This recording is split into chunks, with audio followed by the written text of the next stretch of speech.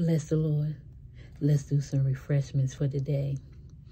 In Matthew's, the 19th chapter, the 13th through the 15th verse, the King James Version.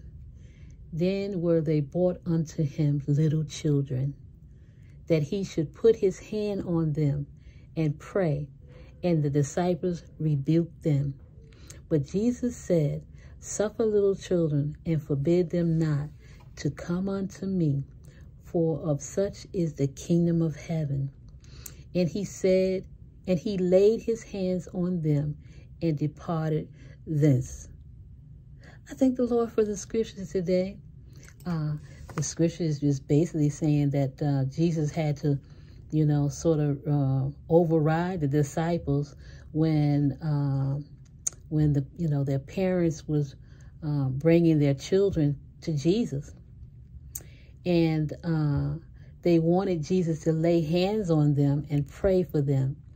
Jesus tells the disciples not to stand in the way of the children because the kingdom of heaven belongs to people like them. So praise God. I wanted the children to know that God loves you out of this world, love you, okay? And that Jesus Christ came and died for your sins too as well. And you are loved. And I don't want you to ever think that you're not loved. Because some of the children don't have mothers and some of them don't have fathers. But God loves you. He is everything. And you need to know that. You can always come to him. And so you too, as you get older, you will begin to understand that you must accept Jesus Christ as your personal Savior as well. And learn of who he is and what Jesus has done for you. And at this point in time, mommy and daddy is supposed to be setting the example.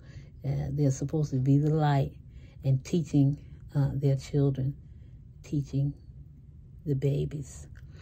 And I pray that mommy and daddy got you in a Bible-based church where you're attending Sunday schools or whatever programs that they have, that you can learn of the Bible, because you are accepted in the beloved. God truly loves you too, children, and don't you ever forget it. All right, you guys go out and have a nice day. Don't forget to love on someone. Bye.